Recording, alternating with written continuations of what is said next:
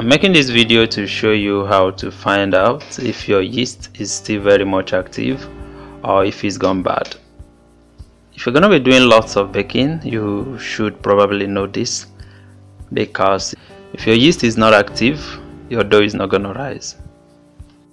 So here we go. I'm going to have this yeast in different plates, and we're going to watch them for a period of time and see what happens to them. One bowl for the good yeast.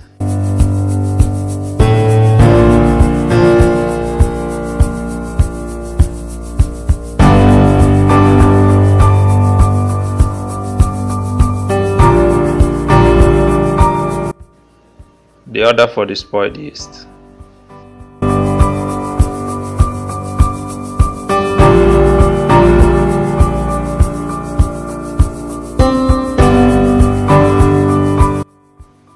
We're gonna add about half cup of warm water to each of the bowl and then see what happens in 25 minutes.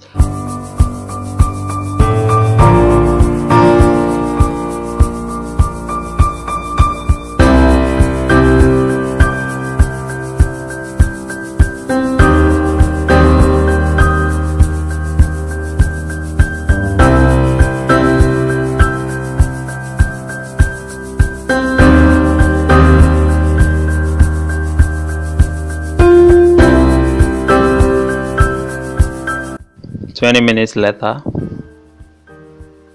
you see this is very visible now.